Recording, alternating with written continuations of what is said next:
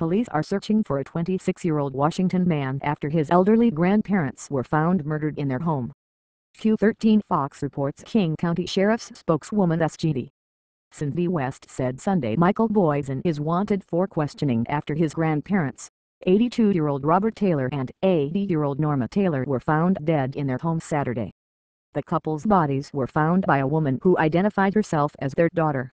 Detectives say they believe Boysen was at his grandparents' house Saturday, but now is unaccounted for.